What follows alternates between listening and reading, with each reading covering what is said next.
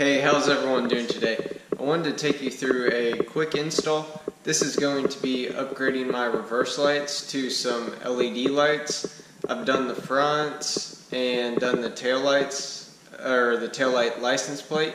So I don't know why I haven't actually done the reverse lights yet. And I chose the OLM T10s here, and I'm going to be putting them on. I'll walk you through the steps and show you the difference. First, I want to show you what the stock reverse looks like. So here's what the stocks look like. They're a little bit brighter than what you're seeing here on camera, but you can see this is the light output that it's making, kind of the dull yellow halogen type color. So I'm going to swap them out and show you the difference. Looking at these lights themselves, this is the difference here. LED versus halogen, pretty self-explanatory.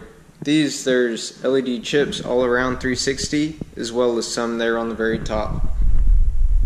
Now what I did here was simply remove the clip here and the clip here, and I was able to pry this back, and you can see right there, I just simply unscrewed. You kind of do a quarter turn and that light comes right out.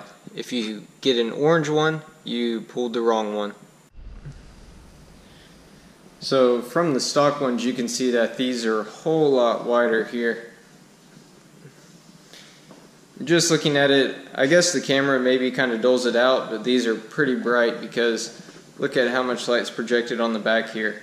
A whole lot more, I'd say maybe double or 3 times more than what the halogens were putting out. Plus it gets rid of that, what I think is that gross looking yellow color. So hope you guys enjoyed this video. Simple and quick install. As always, happy driving and enjoy.